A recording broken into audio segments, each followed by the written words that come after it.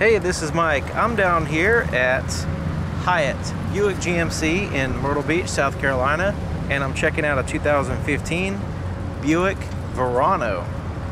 And this one is silver in color, as you can see. And it has the aluminum wheels, 17-inch aluminum wheels.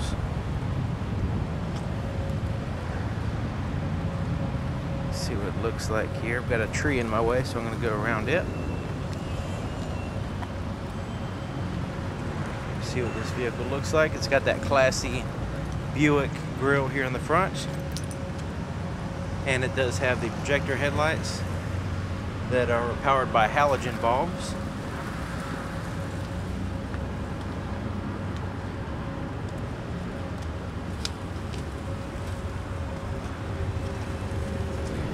Take a look at the side here.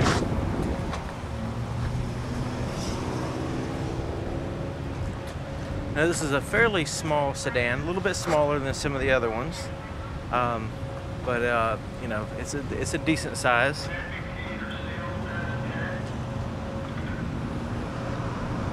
So there's the back.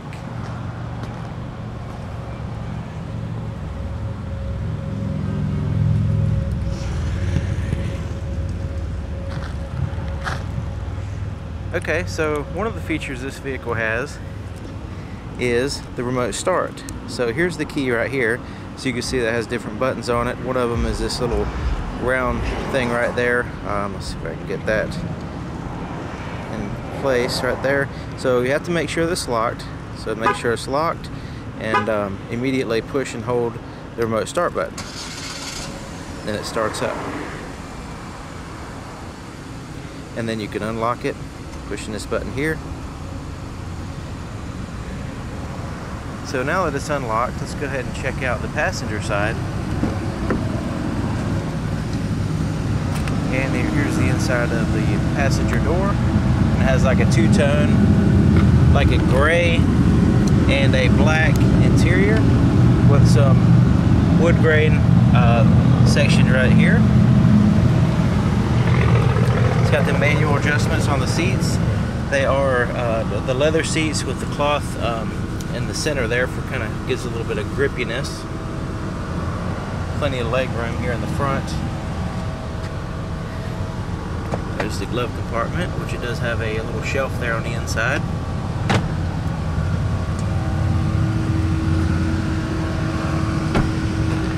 Let's take a look at the back seat. Now that front seat on the driver's side is all the way back to give you an idea that it's a little bit limited on the leg room here in the back, but that's only if the front seat's all the way back, which that requires you to be pretty tall. So you know, typically would be more like this, which is not so bad. Now this folds down here, so you got some cup holders, and then the seats fold down like so, in case you need some more cargo space if you're picking up something from the store or whatever, and you have less passengers and you need some more cargo space.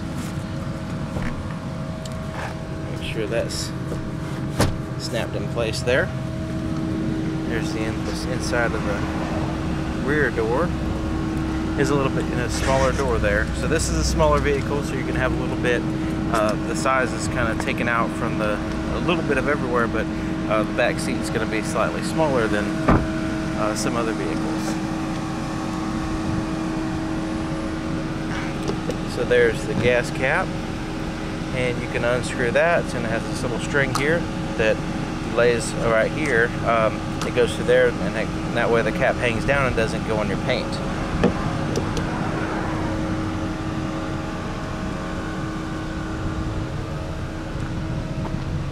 The back of the vehicle, and you do have the backup camera there, so that way you can see what's behind you when you're backing up.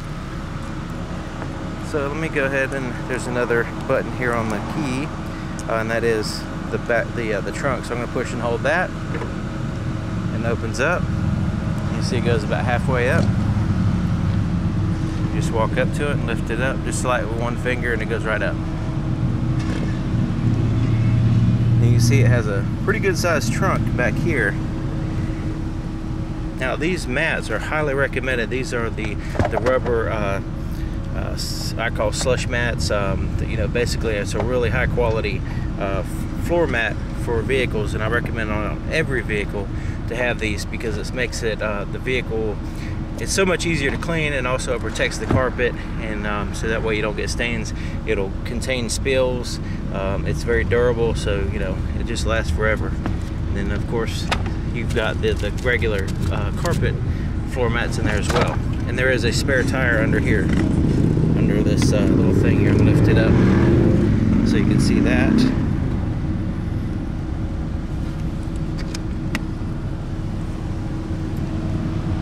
So that's that. You got these little grocery bag hangers here on the side, which is pretty convenient. You go into the grocery store and you know you can hang some bags there so they don't roll around in the trunk.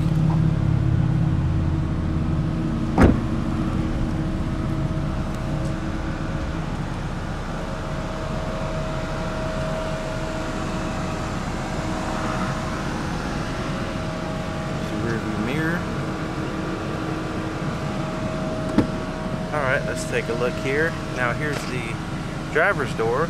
It's pretty much a mirror of the other side, except for it has a few more buttons. And you've got that pocket there.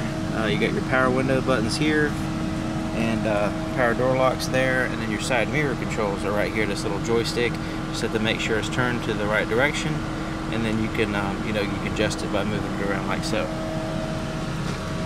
You got the manual adjustments on the front, on the driver's seat as well. You do have automatic headlights. There's your dimmer switch for your interior lighting. There's a little change pocket storage thing there.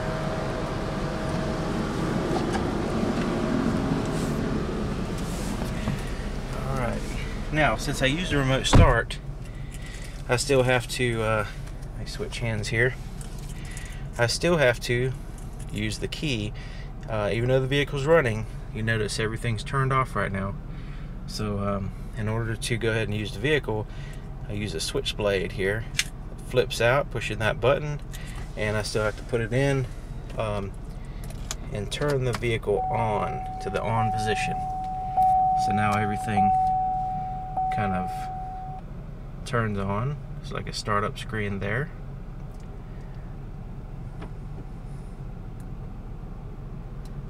Alright, so this vehicle is in demonstration mode, connected by OnStar's high-speed 4G connection. Press the blue OnStar button to learn more. Alright, talking about this little button here on the rear view mirror.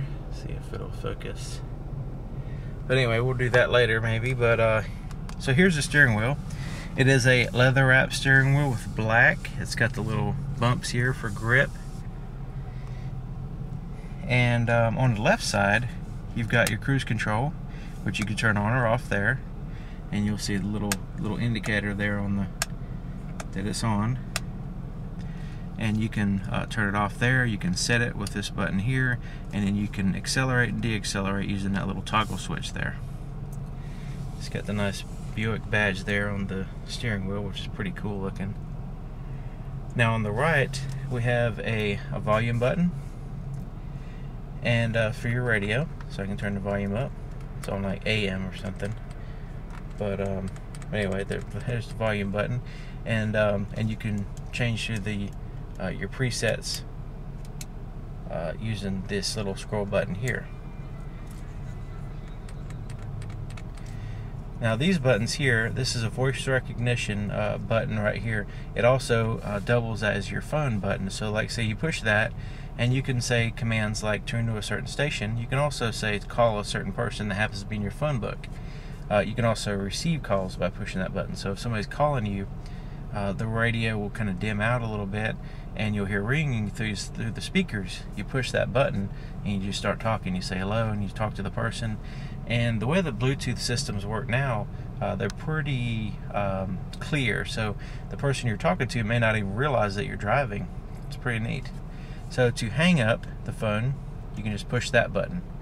You can also push that button to mute the audio. So here's the gauges. Pretty interesting design on these gauges. I was kind of surprised. Let's take it. Okay. They kind of look, let's see if I can zoom in there. They kind of remind me of a classy watch. You notice there's, you know, you've got the little little tick marks there, and then the numbers around the outside on the bevel just kind of reminded me of like a watch on these gauges. It's kind of neat looking. And you notice it skips. It goes to 0 to 20, but then you see that little 10 there on the in between. It's pretty neat. Then you got your gauges for your gas and your temperature. Now on the gas, has a little triangle aiming to the right there to the right of that little pump. It has a triangle. It's actually an arrow that's aiming to the right, showing you that your fuel door is on your right side of the vehicle, on the passenger side. And there's this screen right here. It shows your miles. The W stands for west, meaning that the vehicle is facing west.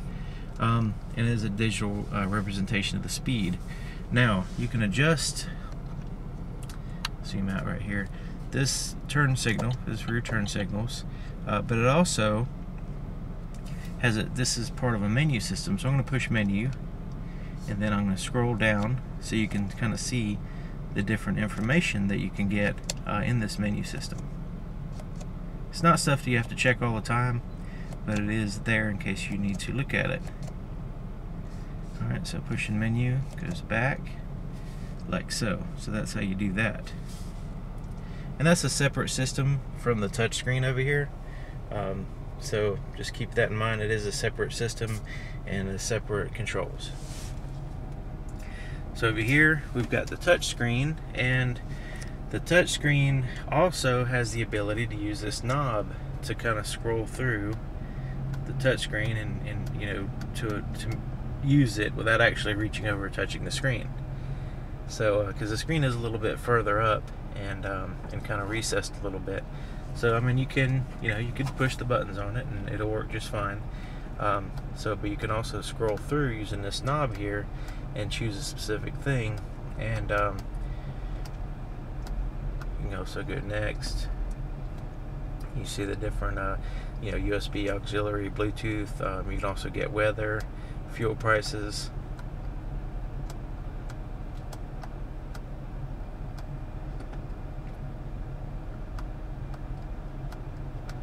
Go to menu, and you also have buttons down here as well that correspond to it. So like to say the home button there will take you back to the main screen there, but it does have satellite radio. It's got Bluetooth. Pandora and Stitcher will be able to play through your cell phone once you pair your phone. It also has a CD player, which you can play that too.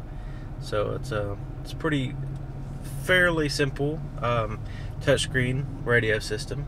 There's presets right here. You've got a volume button here as well as on the steering wheel, and you change to the stations here. Home source is like AM, FM, satellite radio. That's what source means. And this is player pause. This is basically your phone button, just like you found on the steering wheel. Back button is to go back out of a certain screen on the touch screen. You can adjust the tone, I guess, for the audio. You can configure different things, push configure the language, the time and date, especially your settings. Info will give you the information that you might want, and goes through the elected OnStar system. Clock, you can adjust your clock that way. Eject your CD, which there's not one in there. So down here is your climate control, and so right now I've got the air conditioning on. It's recirculating. The fan speed is right around there, about a quarter.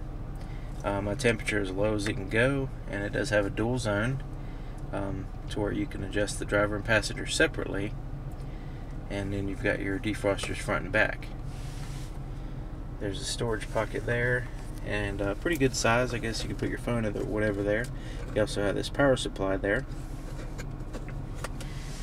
Alright, so let's check out the shifter. Now I'm going to go ahead and put it in reverse, and so that way we can check out this backup camera. And you'll notice it has some lines there, and as I turn the steering wheel, they also move. so it gives you an estimated trajectory of the vehicle while you're backing up.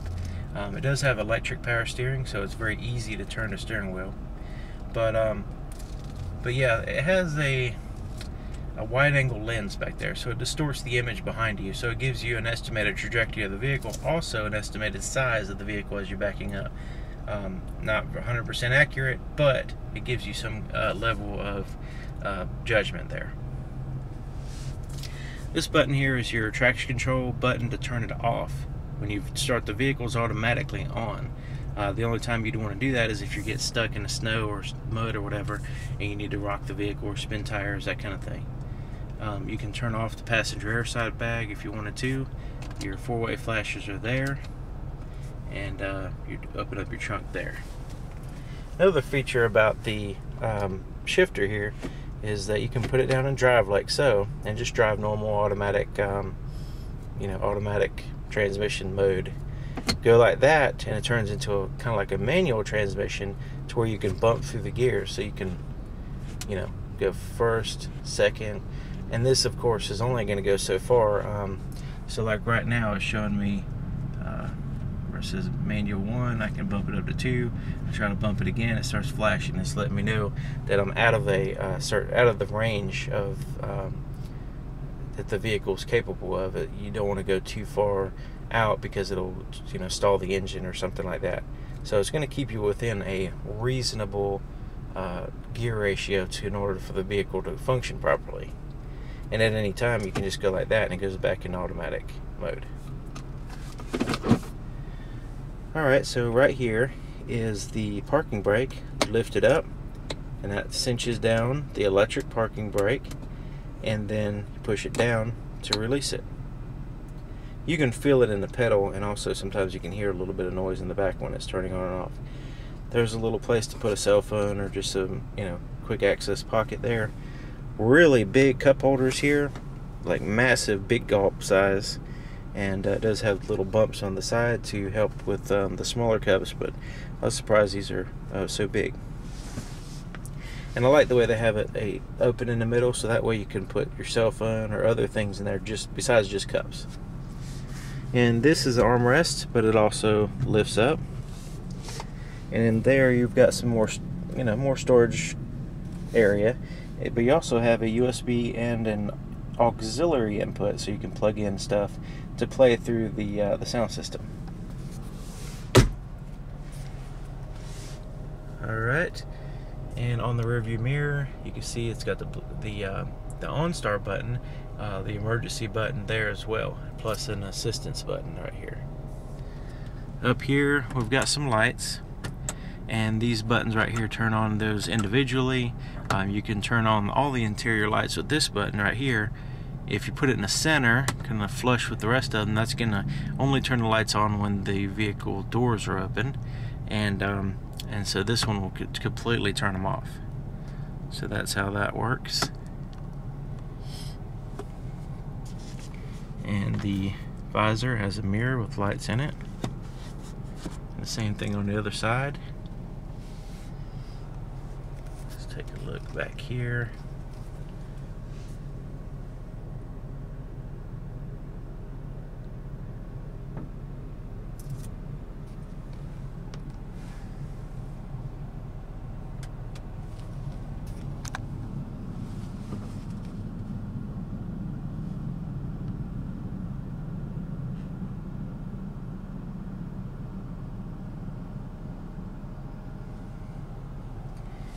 Alrighty, so let's take a look underneath the hood. See if we can see some engine or just plastic.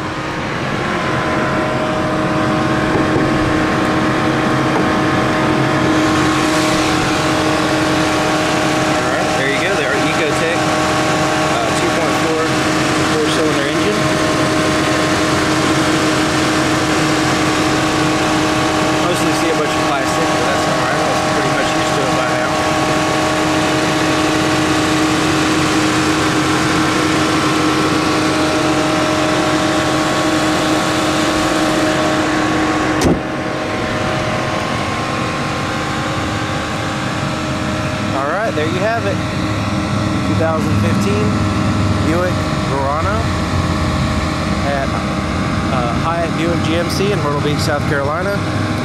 And so anyways, I appreciate you watching, and if there's any way you can help support my channel, I'm trying to increase the frequency and quality of my videos as much as possible.